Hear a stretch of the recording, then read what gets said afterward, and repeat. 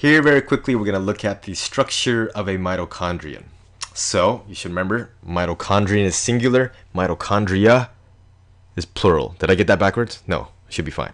Here we have mitochondrion. So what we're looking at is a few things here, and this is easy for me to remember because I love Keanu Reeves, and the Matrix is where he lives. So this middle part, I'm just skipping to there. I'm so excited.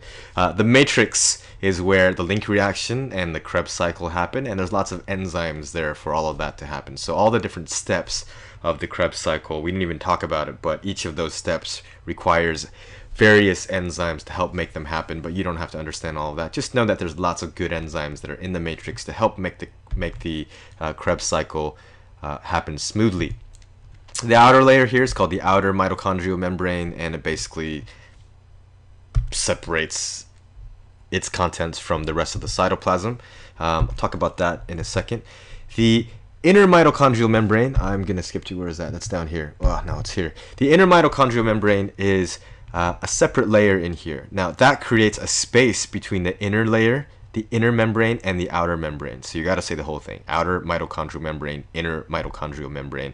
And so there, now we have an intermembrane space as well too. Now, if you watched the previous videos, the intermembrane space is super important because this is where the protons accumulate as a result of the electron transport chain. And the electron transport chain actually sits on the inner mitochondrial membrane. So that's the ETC, electron transport chain. That's also where the ATP synthase enzymes will be.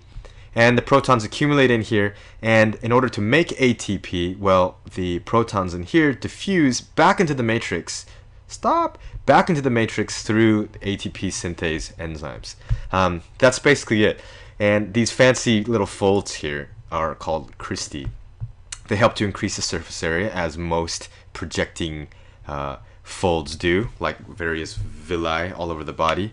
So that's very important. So increasing the surface area allows us to have more electron transport chains, which allows us to have more ATP synthase molecules, which allows us to produce more ATP. It just makes the mitochondria much more efficient.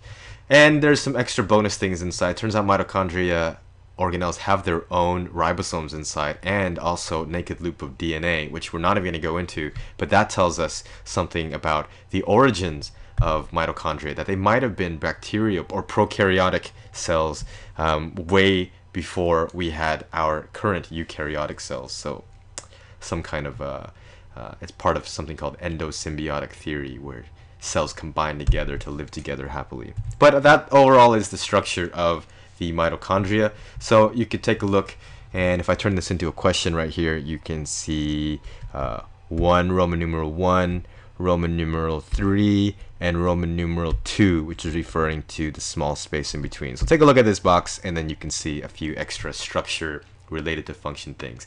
That is the structure of a mitochondrion.